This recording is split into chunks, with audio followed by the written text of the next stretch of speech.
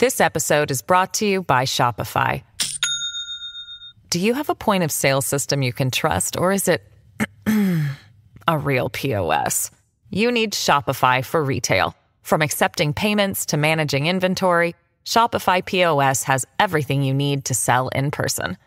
Go to shopify.com/system, all lowercase, to take your retail business to the next level today. That's shopify.com/system. Hello and welcome to Invisible Hate. I'm Asad Butt. And I'm Saadia Khan. And our story today takes us back to Denver, Colorado in June of 1984. Bruce Carroll Pierce jumps in the getaway car, slamming the door shut behind him. Inside, several others await his return. In Pierce's hands is a .45 caliber MAC-10 machine gun equipped with a silencer. The gun is 13 bullets lighter than it was just 5 minutes ago. Those bullets now belong to the body of radio talk show host Alan Berg. Getaway driver David Lane steps on the gas as the group drives away from the crime scene. Behind them, Berg lies on the sidewalk in a pool of blood, dying. So, who were these violent criminals? They call themselves the Order, and they have just successfully executed their first target. This is Invisible Hate.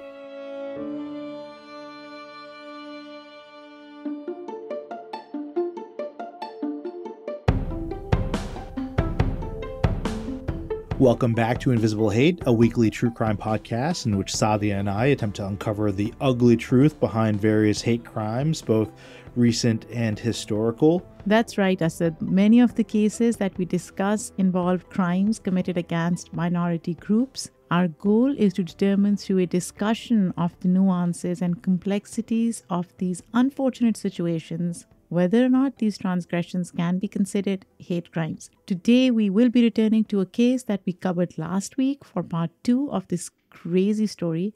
If you haven't listened to last week's episode yet, click pause, go back, listen to that episode first. I can give you a brief overview of what we discussed last week. The discussion was basically about the crime, the victim, Alan Berg, the public response to his murder, and our group of perpetrators known as the Order. So I said, before we jump in, how was the week? Yeah, good week over here. It started raining in Portland and fall has arrived. And as such, I'm listening to a lot more content and while I'm cleaning the house or kind of doing some fall cleaning.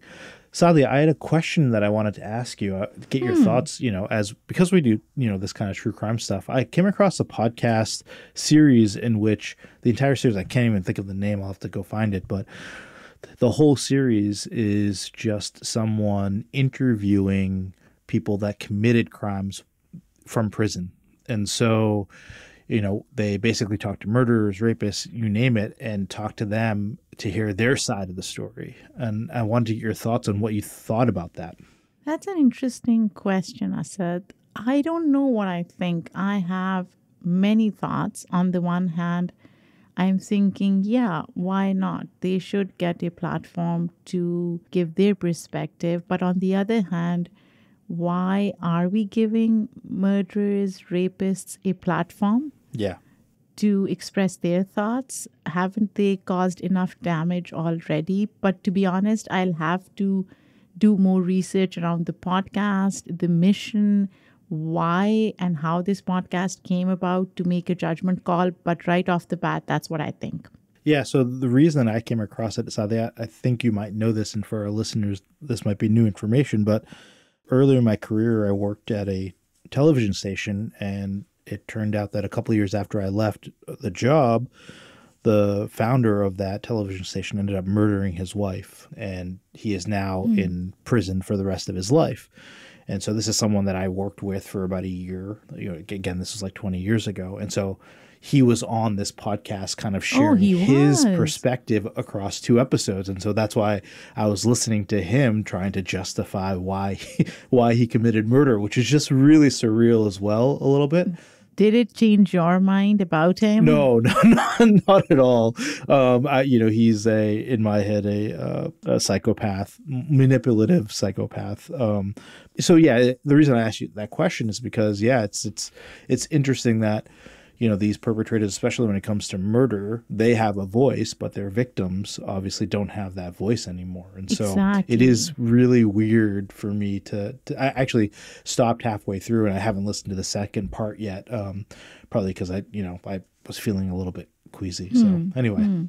So, Asad, talking about feeling queasy, do we get started on this week's episode, part 2 of Alan Berg's murder? Absolutely. So, Asad, can you tell us about the investigations surrounding Berg's murder? So, interestingly, the order was already under investigation by the FBI prior to Berg's murder. In the early 1980s, the FBI became particularly concerned by the abundance of white supremacist leaders attempting to lure and recruit followers. Their intention was to stage revolts against the U.S. government. Sounds really familiar to right now. As a result, according to CNN, the FBI sent Special Agent Wayne Maness into an area of northern Idaho. That region was known to be home to the racist religious group called the Aryan Nations.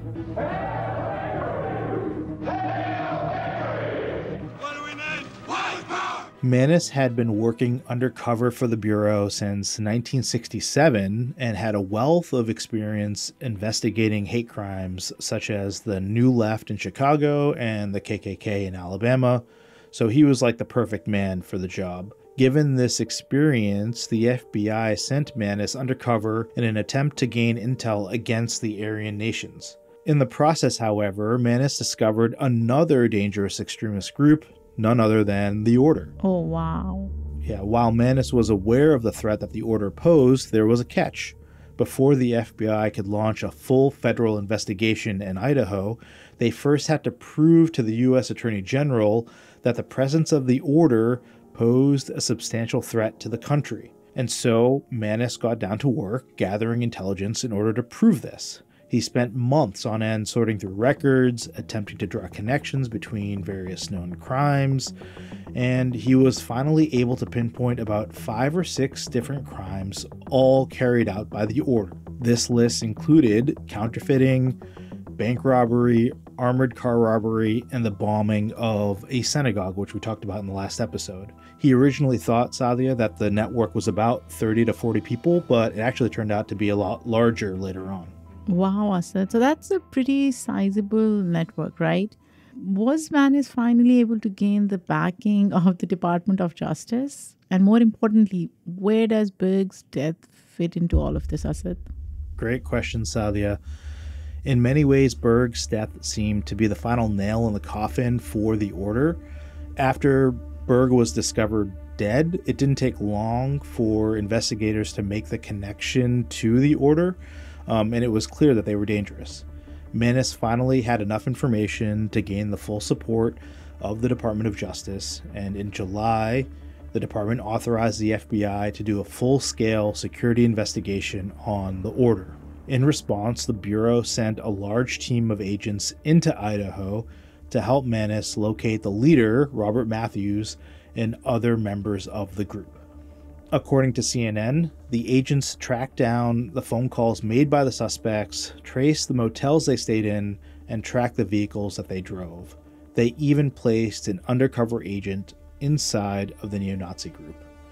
What's really interesting, Saadia, is one of the most useful sources of intel for the FBI was actually that fictional novel we talked about in the last episode. Oh, no, the novel makes an appearance again. Again, yeah, it's back.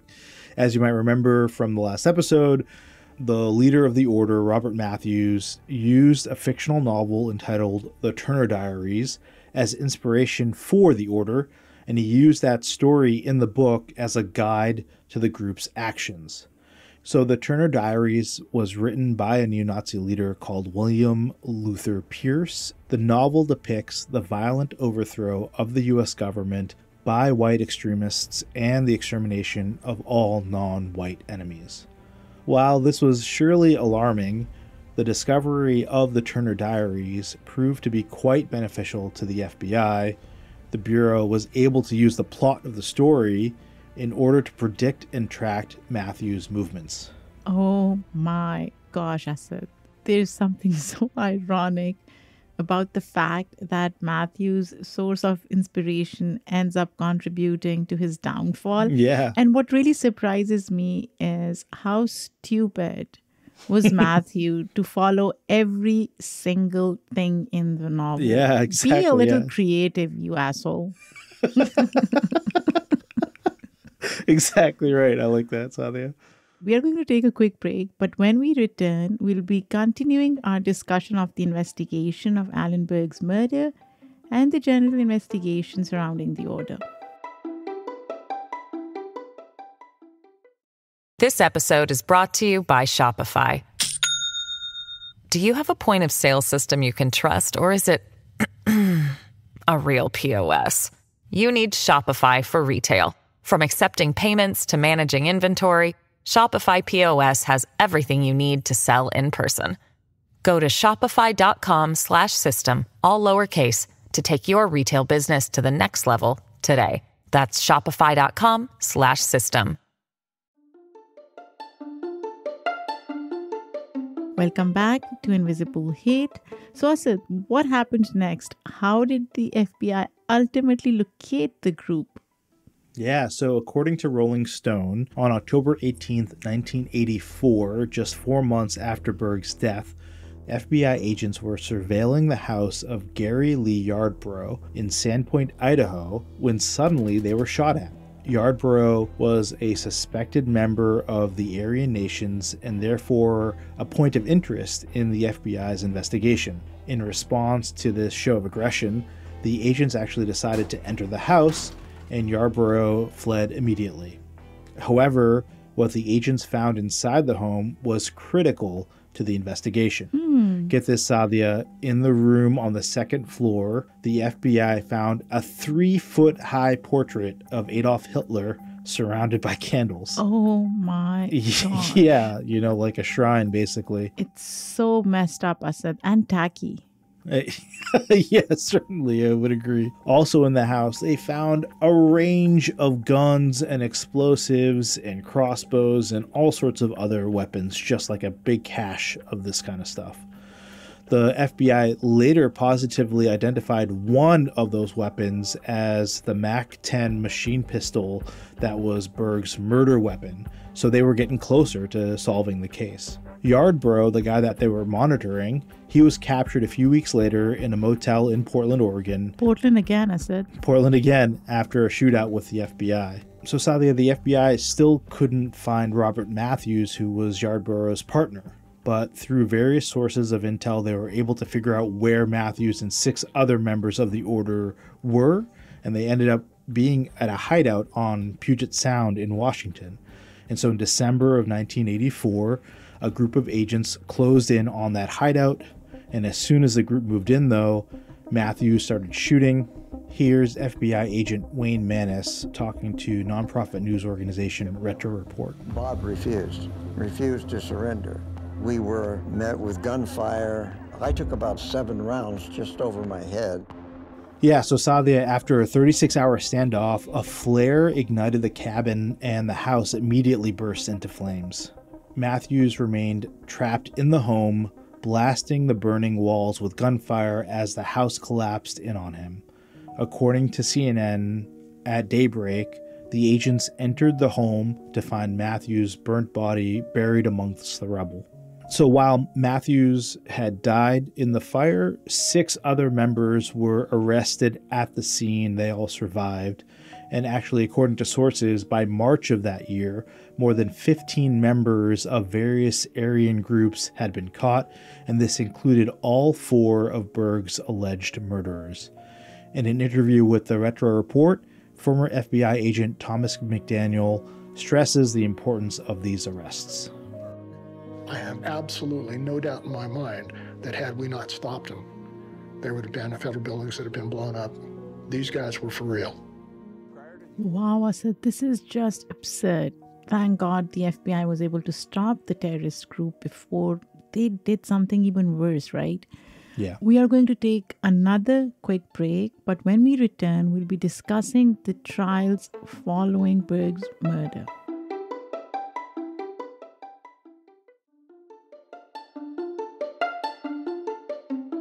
Welcome back to Invisible Hate. So, Asad, we just spent all this time talking about the capture of Berg's murderers. Can you tell us about the trials following their capture?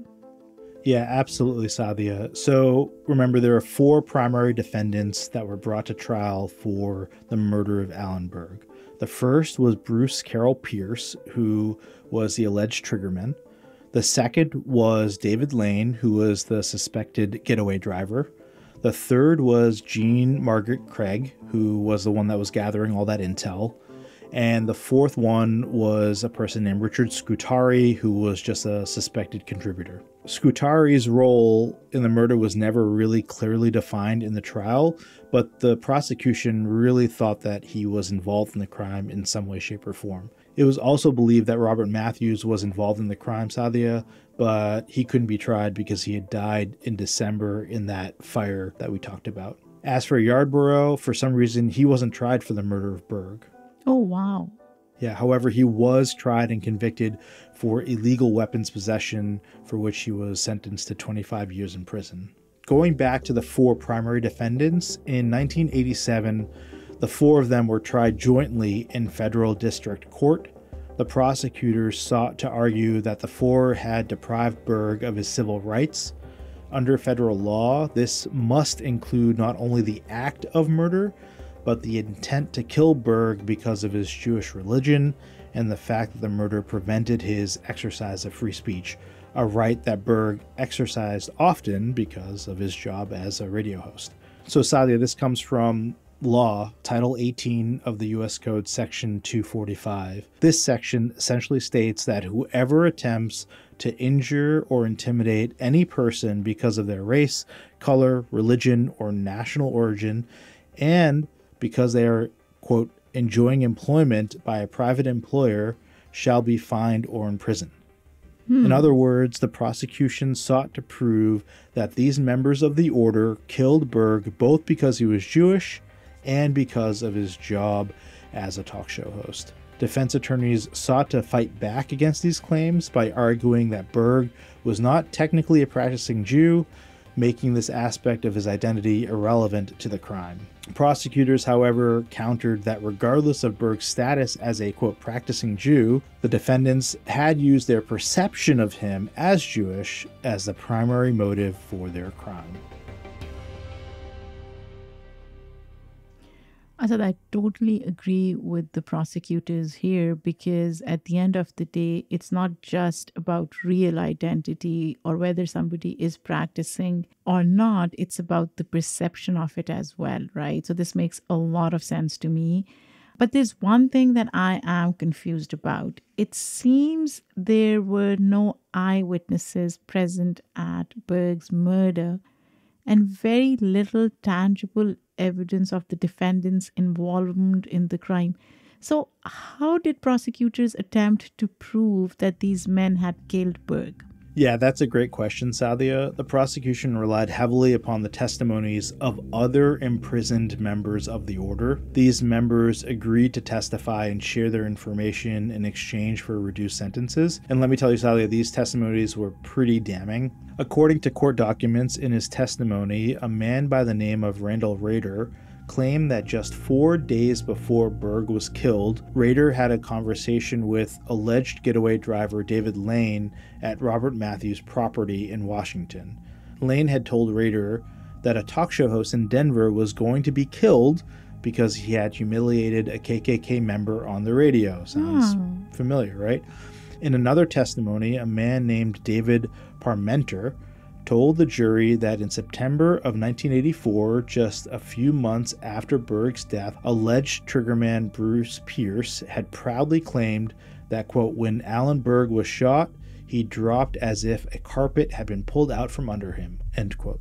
Pierce had boasted about his crime to several other individuals, including a person named Kenneth Loff. To Loff, Pierce admitted that he killed Berg with a MAC-10 machine gun. And these are just 3 examples, Saadia, of the testimonies given, but the list goes on and on. It's pretty damning stuff. Absolutely, Asad. It seems as if these men were basically backed into a corner. Finally. Yeah, definitely right. Yeah, in addition to these testimonies, the government also introduced additional evidence. On the nights of June 16th, 17th, and 18th, Pierce had reserved a room at a Denver motel, and if you recall, Berg was killed on June 18th. Right. So Pierce was there those 3 nights. Even more damning, the government's ballistics expert was able to connect the shells and bullets found at the crime scene with others found in Pierce's home, and as you may have guessed, ultimately, both the testimonies and the additional evidence proved largely successful, and both Bruce Pierce and David Lane were convicted with civil rights violations in the murder of Alan Berg.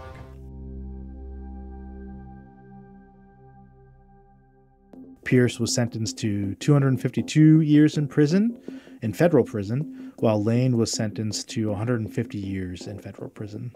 So both Scutari and Craig, on the other hand, were acquitted of the charges, but Scutari was actually sentenced to 60 years on separate racketeering charges for other crimes that he committed while part of the order. So, Saadia, even though he was acquitted of these particular charges, Scutari was sentenced to 60 years on separate federal racketeering charges for other order-related crimes. And then for those of you that don't know, racketeering refers to committing a specific list of crimes such as bribery, fraud, gambling offenses, money laundering, murder for hire, and so much more. These crimes are planned and executed for the sake of extracting illegal profits for a business or a group. In other words, Scutari was charged with committing several order-related crimes. Wow, so that's so messed up. But I'm glad Pierce and Lane were charged and sentenced for this horrific crime. Given all that, should we get to our primary question of the episode? Should Alan Berg's murder be considered a hate crime? Yeah, Saadia, I think there's a lot to go over here, and I think it's a pretty easy case to make. It appears that it's a hate crime, right? He was targeted because he was Jewish. He was targeted because he was very vocal about his opposition to hate groups and the KKK and for what he did on air. And yeah, I think that his Jewish identity was pretty central to who he was, even though he was not practicing, but he was perceived to be Jewish. And so that's how these groups viewed him. And he was on the hit list because of that. So that's kind of how I see it. How do you see it? You're absolutely right, Asad. The order basically placed him on a hit list because of his Jewish identity and also because of his liberal views, which were as a result of how white supremacists were criticizing and showing or expressing their anti-Semitic racist views. So he was basically responding to that. Yeah. Now, Asad, I do want our listeners to think through 2 complicating factors in this case, right?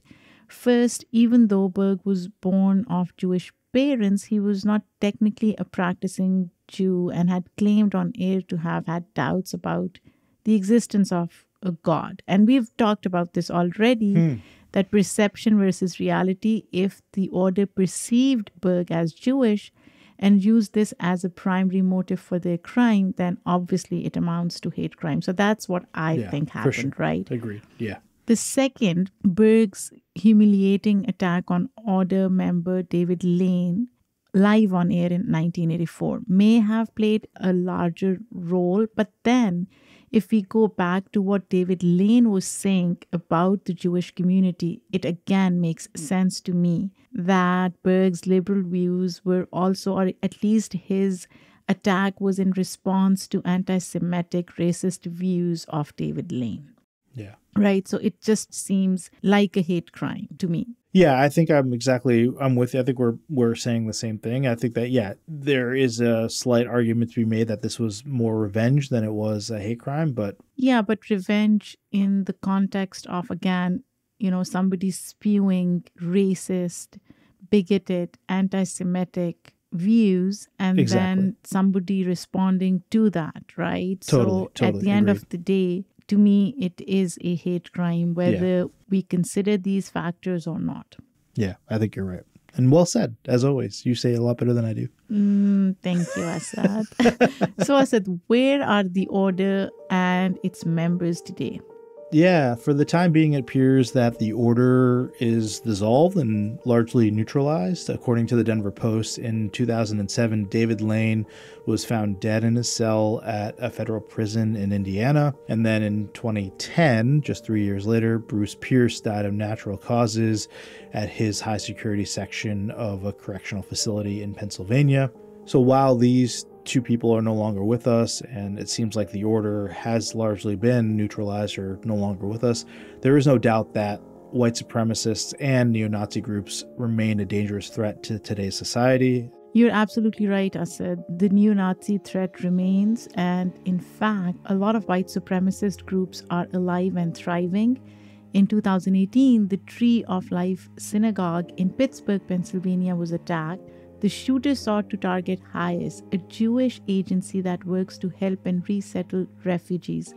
Unfortunately and tragically, 11 people were killed. You know what, Asad? The way I see it, there will always be hateful people in the world, but we can only hope that as time goes on, this percentage of people decreases. So, Asad, tell me, how can listeners help? Listeners can help by supporting a bunch of nonprofit organizations that we will link in our show notes that seek to protect and further advance the rights of Jewish individuals. And some of those include organizations like Repair the World or the American Jewish Joint Distribution Committee. Again, we'll have links in the show notes to those organizations. Absolutely. Thank you to listeners for staying with us until the end. If you have any thoughts or additional information about this particular case, do share with us. If you want to learn more, check out links in the show notes about the case. Please email us your thoughts on this story or any other story that you think we should cover. You can reach us at info@invisiblehatepodcast.com. You can also tweet us or hit us up on Instagram. Just search for Invisible Hate Podcast. Don't forget to check out our new cover art. Would love to hear your thoughts.